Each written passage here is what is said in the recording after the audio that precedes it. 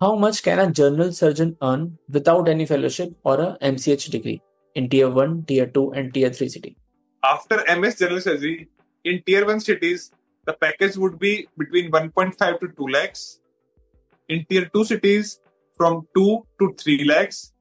And Tier 3 cities, with a few adjustments, starting your own setup, collaborating with fellows in different branches, the potential for earning is limitless.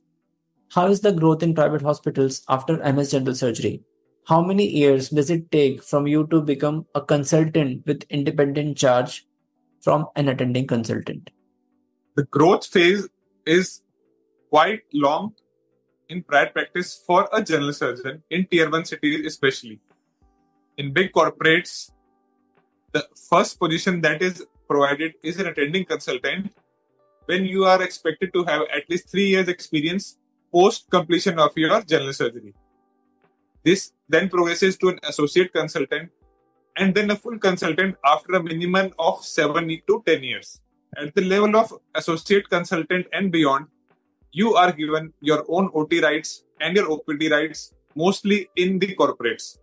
In comparison to this, for small nursing homes and private practice, this is not much stratification, and that just depends on your clinical skills and your negotiating skills with the management.